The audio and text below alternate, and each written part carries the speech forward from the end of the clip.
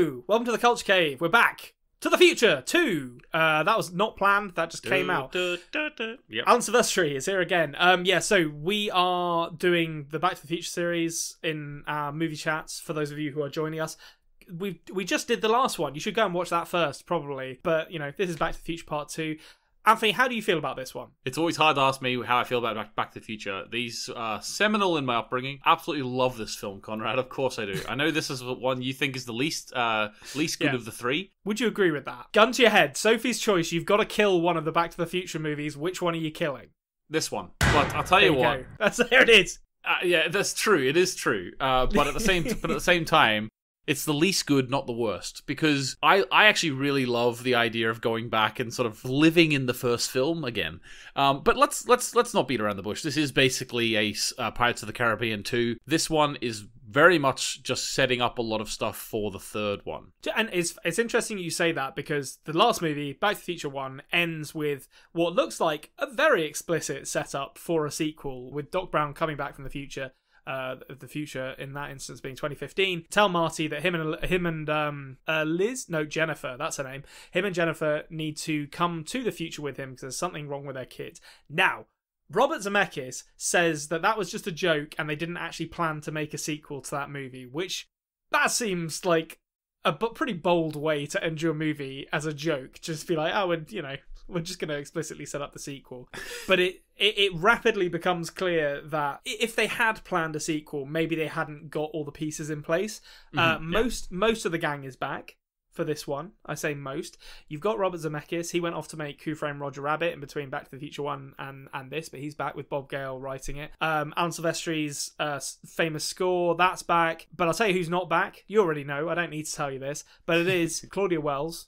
I was going to say Crispin Glover first. We'll get to him. He's the showstopper, so we'll end with Crispin Glover. yeah. Claudia Wells, she's not back. She had left acting by this point, so she was recast. That's Jennifer. She was recast as Elizabeth. That is really interesting to me that she left acting. Do you think that her being recast is the reason why they sort of redid the last scene from the first film again? Yeah, that's exactly why. They Robert Zemeckis has actually gone on record and said that he is really annoyed that they ended Back to the Future 1 the way they did, because when they had to recast her, they had to go back and reshoot the whole of that last scene with Elizabeth Shue in her place. So yeah, Claudia Wells, she left acting, so she didn't want to come back. And Crispin Glover, he wanted too much money apparently, so he was replaced in the one scene that he's in with Jeffrey Weissman and a lot of prosthetics. I honestly didn't notice. Until I did my research, I was like, why is Crispin Glover upside down in this movie all the time? We're jumping ahead here, but let's do it. See him being upside down when he's like old George. Yeah.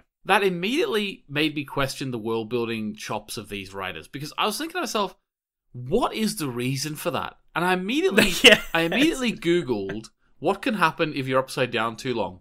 And here we go.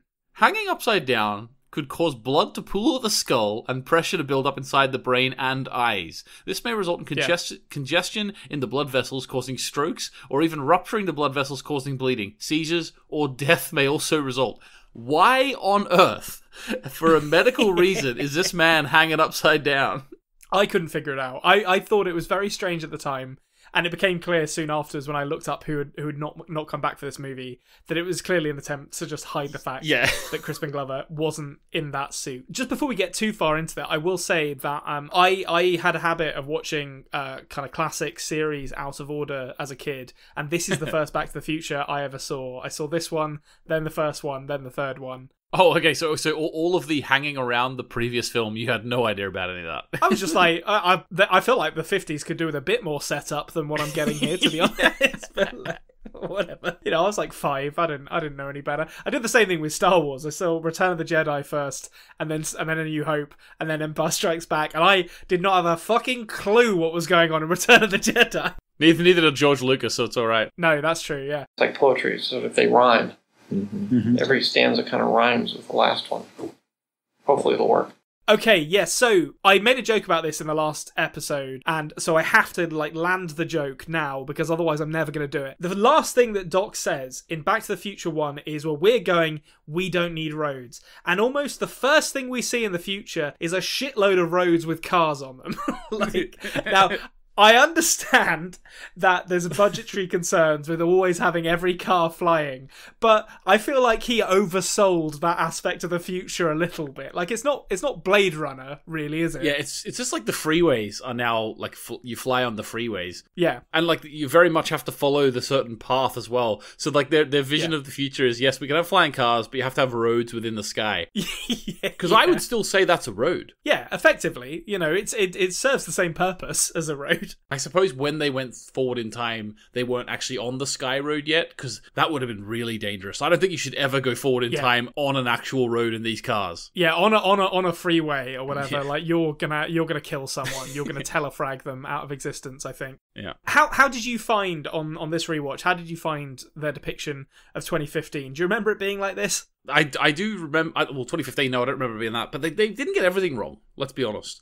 They never got everything wrong. The idea of Jaws 19 coming out was pretty funny, because, like, we have had series that have gone up into the 10s or whatever, so I think that's a pretty funny joke. The idea that they have a cafe 80s, we actually, in the last sort of 5, 6, 7 years, we've had a lot of media reliving the 80s. Yeah, 80s and 90s revival is big business these days. You know what they didn't get right, though? No one really uses the word scrote anymore. Well, outside of, I'm going to say Australia, they still use it. Like, that seems like something that Australia's still flying the flag for. Yeah, fair enough. Certainly not California, though. Like, I feel like California, I don't think the word scrote has ever been in popular parlance in California. Yeah, got no scrote. But yeah, so that was really fun. I think that clothes being made to fit you with a button, that seems to be a big thing. We don't really have that. Does it work both ways, though? That's my question. Like, I don't have a problem with clothes getting too big for me because I'm a 35-year-old man. I have a problem with clothes gradually becoming too small for me. So I need the reverse button. Yeah, stretch it out a bit. Yeah. I need you to give me a little bit of breathing room. Yeah, exactly. Right? Also, you know, I think they actually did make those shoes, those Nike shoes. That they were actually pretty cool. Yeah, the Nike. So they did make the Nike self-tying shoes. I want to say they did some kind of hoverboard. Obviously, it's not the real hoverboard. Robert Zemeckis said that the hoverboard was real and that it just hadn't been released to the public because of concerns that parents had raised over the safety of them. And I'm sure that there was, like, at least a few. I would have fallen for that completely. A few children who were like, I need to get my hands on one of these hoverboards, because it does look pretty convincing. The main one looks pretty convincing. Biff's big one, that one is very clearly not real. Also, I love whenever the little girl picks it up. You know, I got a pickle now. Great line. I love that line. Biff's one was also originally going to be called the Mad Dog in reference to Mad Dog Tannen. Who talking about them setting things up for the third movie. They're already, like, lacing that stuff in. Yeah, there was an awful lot. I tell you what, the future seems to make everyone a little bit more dramatic, because Biff's mates, one of which is Billy Zane, by the way.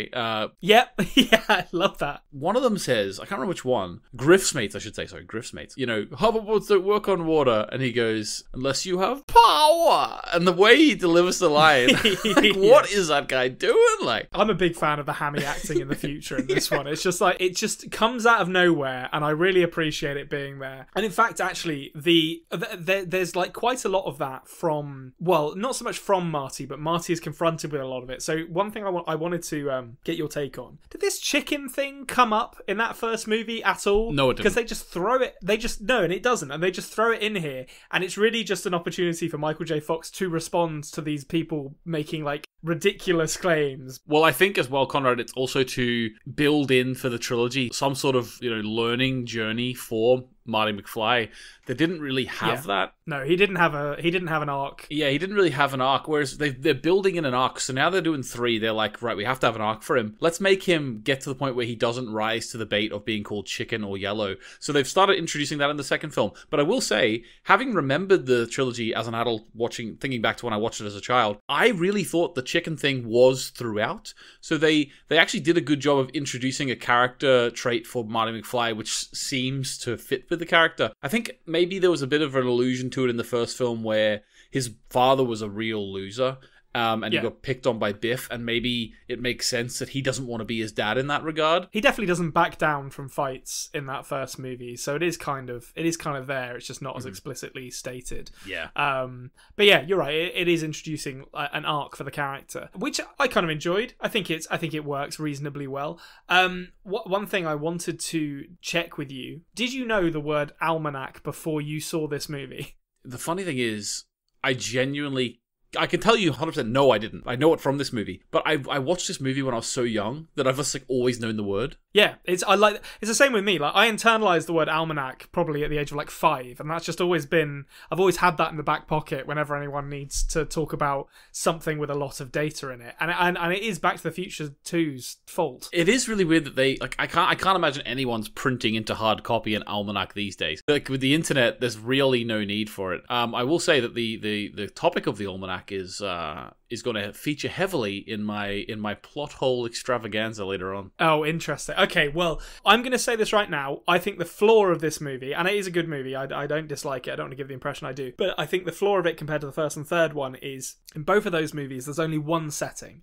So, you get to the setting, it's a fish out of water kind of action-adventure with some comedy in it. You get to know all the characters in that setting, you get to learn who they are. In this one, you've got 1985, you've got or rather 2015, and you've got 1955, and you do have a bit of 1985 in there as well. Alternate 1985. Oh, well, alternate 1985, yes, but you never really settle into any one of those settings, so you never really get to know any of the characters that well, I think. That's quite well encapsulated by the dinner sequence in 2015 when they go to catch up with Marty, and we get a moment. Michael J, listen, we like to keep things light here. I'm going to try and keep this as light as we can, but Marlene McFly, yikes. That's all I'm going to say. Mom, is that you? That was a casting choice that I don't think has aged particularly well. Can you imagine, do you think Michael J. Fox was delighted with that when Robert Zemeckis said to him, and we're going to have you play your own daughter? Do you think that he would think that's funny? Or was that one of the ones where all right, we'll trust you, Bob? Yeah, I mean, it's what was this, 88, I think this came out, so it was probably 89, I think, yeah. People were, I think you're right, 89. People were, loved the idea of making fun of cross-dressing in 1989. They couldn't get enough of it. It just hasn't aged particularly well as a source of comedy, I don't think. I do find it funny, but we get the introduction of something else, not just the lady Michael J. Fox. We also get introduction to Michael J. Fox, or Marty McFly's version of Biff, Needles. And isn't he played by Flea from the Red Hot Chili Peppers? Flea. Yeah. Great. Yeah, in the first one, this character didn't exist. And then all of a sudden, he's here, baiting Marty to do some nefarious deal. Now, I just want to say this to you, Konrad. If I ever get fired, I don't want to get fired while on the screen it's telling me that my boss doesn't like beer and Mexican food. Yeah. Why he couldn't turn off the information about me from the futuristic screen when he was firing his employee, I don't know.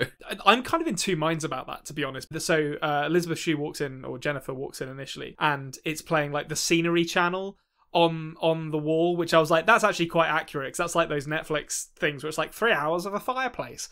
We do legitimately have that. But then when Marty Jr. comes in and changes the channel and puts on 8 channels at the same time, my first thought was, that's actually pretty accurate as well, to be honest, because our attention spans are absolutely shot to shit, and we have to consume multiple different forms of media at the same time. But you are absolutely right. If I'm getting fired, I'm turning those off. This is I'm the breadwinner of this family, and I've just lost my job. This is humiliating. I need to focus. Or if you're the one doing the firing, the last thing you want to this person who you're telling is not going to have a job anymore is for your children's names to be on there. Yeah, don't give them that information. We all know who Marty McFly Sr. is coming after now. Yeah, exactly. There's massive data protection concerns about this, actually, which is something that Robert Zemeckis and Bob Gale have singularly failed to predict. Okay, so Jennifer, let's talk about her quickly. Elizabeth Shue, she's asked to do a lot more in this movie, particularly in this scene, than she was in the previous one, although they do kind of get her out of the way pretty quickly after this. I thought she was quite a good physical comedian, though, for what she was asked to do. A lot of fainting, a lot of pratfalls, a lot of kind of stumbling around in a daze. How did you find her on a rewatch? Yeah, no, I thought it was okay. I thought the decision to leave her in an alleyway was a questionable one. She'll be fine. Doc Brown said it. Why couldn't they just leave her in the car? Yeah, it doesn't make any sense. Just leave her in the car. But yeah, she did what she had to do. She was like our little sort of inspector in that scene, I suppose. We got to see the whole thing. But the biggest issue with me, Konrad, is, and this is maybe where I'll just quickly, before we get into the whole alternate stuff, right? The biggest, well, actually, it does bear saying, just before we get there, like, old Biff takes a almanac back to the 50s, gives it to his younger self. So by the time Doc and Marty get back to 85, it's now alternate, where Biff is the god of the world. It's all changed. Based on that premise, right? What Jennifer saw in this house shouldn't have existed, all right? That's the first plot hole in Anthony's plot hole extravaganza here. Because whenever Marty and Jennifer went with Doc into the future, time can't assume they're going to get back. Yeah, that is a big problem in this movie. They'll be back. They'll be back. Don't worry about it. So, they shouldn't have been in the future because they went missing. They should have been like, we should have had like gritty cop drama about them being missing. These two teenagers go missing. We should never have seen them as older people because they didn't grow old. They went into the future. That's the first plot hole of the plot hole extravaganza. The second one is that when Biff took the almanac and went back to 55 and then gave himself the almanac, came back to 2015, he should not have returned to this 2015. He should have returned to the alternate 2015. Yeah, that's a good point as well, actually, yeah. Because whenever Marty said we have to go back to 2015 to get old Biff to not take the almanac back, Emmett Brown in alternate 85 said, we can't go back. We can't go back to the future because it'll be an alternate 2015. Yeah, they even acknowledged it, that there's like a splinter timeline at that point, so they don't know what they're doing. So the last sort of big one that I'll mention is that he mentions that when Jennifer is left on the swinging chair on her porch and Einstein, the dog, is left in 85 as well, Dr. Emmett Brown says, and whenever Marty's like, should we take them with us because they're going to be in the alternate? He says, no, you don't understand. When we fix the past, the 85 will change. It'll instantaneously transform around them and they'll be in the new 85. But we know that's not true because otherwise the 2015 that they were in would have changed around them whenever Biff changed the past. Yeah, it's one of the two. I mean, the first film, you were sitting there and you were saying things to me like, yeah, but Mayor Goldie Wilson could have got the idea somewhere else. Yeah, someone else probably invented the skateboard. In this one, there's really no argument. No. Okay, well, they go back to 85 first, from 2015, and Biff... Well, okay, how do you feel about 85 Biff in this one, compared to Biff in the previous movie? Great chest. I think... Great chest, lovely. I mean, you could say that about Lorraine as well. Biff made that happen, let's be honest. Yeah, he did, yes. I actually really, really enjoyed this little pit stop into this alternate 85. This is a really interesting kind of midway point in the descent of Biff's character from he's a bully and a monster in the first movie, and he is abusive, but that's like child's play compared to where they take his character. Where like in this one, he's a straight up murderer. He killed George McFly, and simply by being prominent and successful in society, he has ushered in a dystopia in Hill Valley. Like he's based pretty heavily inspired by Donald Trump in the 80s, which, given like how the last few years in American politics have gone, we've seen how Donald Trump runs things. Maybe this is very accurate. Even by the standards that Biff sets in the first movie, I feel like this is a pretty big departure for his character. At this point, he's just like almost evil incarnate. We'll have to wait one more film to see that, but he's almost there. I think he's getting there. He's slowly but surely getting there. He's like the character's being boiled down to just its essence of evil as we go. Yeah. But yeah, Konrad, what did you think about the revisiting of 55 once they went back to decide to change the past of the alternate world? Did you think that they successfully sort of intertwined the current story in the second one with what happened in the past? Yeah, like I think actually that's the strongest bit of the movie for me. I think it's really good. It's good fun. I like a lot of the set pieces. So the one with Marty in the back of the car after Biff has left or been kicked out of the Enchantment Under the Sea dance, he's got the almanac with him. That's great fun. The only bit I didn't like about that scene is when Marty is like radioing Doc from the back of Biff's car, and he is shouting over the radio. It's like he's not deaf. Like Biff is 3 feet away from you. He's going to hear you. Like it's never mind the mirrors. But yeah, it's a really good conclusion to that story, I think, and I really enjoyed it. Yeah, and one thing I'll say about that radio thing, Konrad, is when I watch like Stranger Things and something said in the 80s, and they've always got walkie-talkies with them, I always kind of viewed that as like modern day writers don't know how to write in a world where cell phones don't exist, so they always have to have these 80s characters with walkie-talkies. But this was written in the 80s, and they also have walkie-talkies. Oh, I mean, people have been doing that shit for years, though. Like, there's like I'm trying to remember which one it was, but there's some like. It's not the Guns of Navarone, but it's some war movie from the 50s, and some character basically like radios in an airstrike. In like he radios the UK for an airstrike from like the Swiss Alps or something, which is just like that's not how radios work. Like they don't have an unlimited range. And this is the same kind of thing. Like people have just been saying, I don't know, radios are magic. You can talk to anyone on a radio. Yeah. Since the dawn of radios, basically. Yeah, and I suppose like I think they intertwined it very well. What I don't like is, again, maybe a nitpicky, I don't like how they kind of were implying just through the way things happened that if we were to believe that just off camera in the first one this stuff was already happening as well, which the way that the story's been set up, it's like no, that wasn't happening. It's not really the way they're doing time travel, but they don't really know what way they're doing time travel. They're just throwing shit at a wall, or throwing shit on Biff, I should say, and seeing what sticks. because this man, it's a weird little cornerstone of a trilogy, to be honest with you, to always have the bad guy getting covered in manure by the end. He gets covered in shit. Yeah, they rhyme. In this one, he crashed into the manure car, or the manure truck, gets covered in it, spits out a bunch, and then says, "I hate manure." And it's one of those things where it's like, you don't really need to say that, do you? Like, no one likes manure. Yeah. Or maybe some people, but like broadly, most people are in agreement that they don't want to get covered in manure. That's not a good day. I mean, yeah, like he also like yells shit as he's sliding into. Like that's the funny part. Yeah, I think they did it really well. To be honest with you, and then we get the classic little stinger at the end. Back to the Future always ends with a little stinger.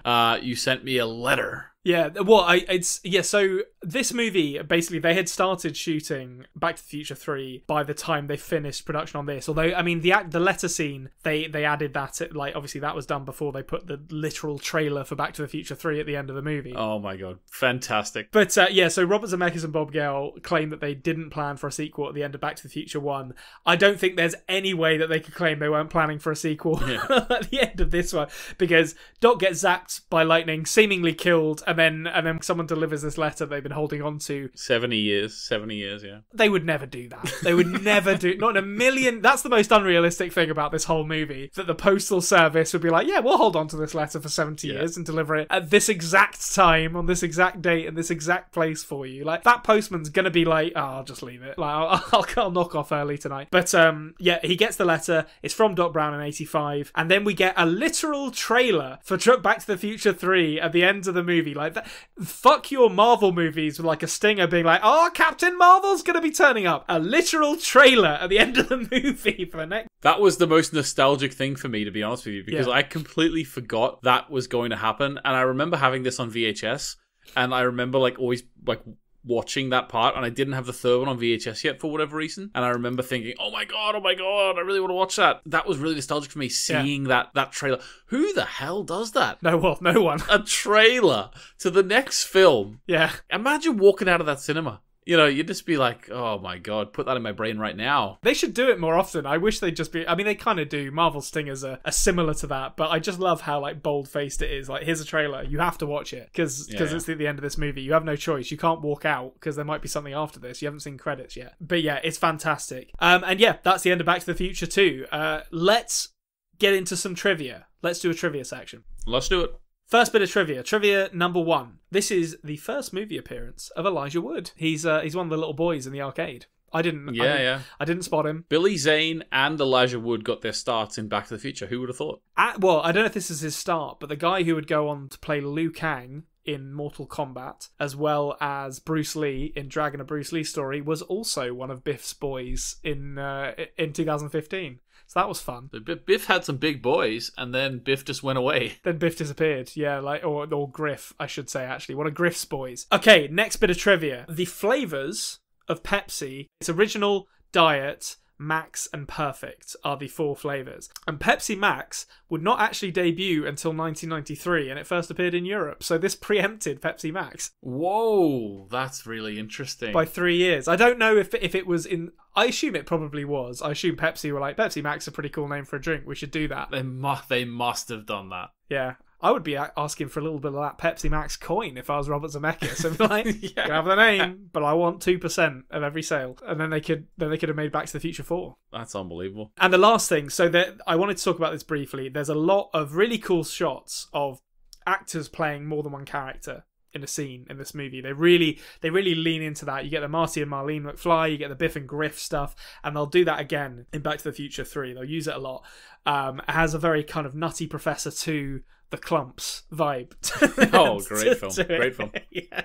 So, I don't know if you know this, but basically they developed a camera for Back to the Future 2 called the VistaGlide, which is essentially from a company called VistaVision, and it's a camera that there was some blue screen in it as well, but it was mainly using that. And basically it had like an automated dolly control system with the camera with immediate video playback. So what you could do is you could basically make the camera perform exactly the same moves cool. and film a scene twice with the actor on both sides of it, or while the camera's moving, which makes it more realistic. And you then see the video playback to make sure it looks convincing. So that's how they did all of it and why they did so much of it, because they literally developed that camera for this movie and for Back to the Future 3. Well, there you go. So there you go. Back to the Future is a very important film in many ways. It is, yeah. I mean, that technology, it still looks great. But yeah, that's our trivia. You've heard it. I hope everyone's enjoyed it. Get involved in the comments down below. Like it, subscribe it, do all that good stuff. Let us know which of the timelines you'd like to live in, perhaps. And let us know how you feel about Anthony's numerous plot holes that he's discovered for this. How much do you hate Back to the Future 2 now that those plot holes have been revealed? And join us next time. We're going off to the Old West for Back to the Future 3, which, not to spoil anything, but that's a pretty good movie. A lot better than I remember it being, so join us for that one. Eat lead, slackers!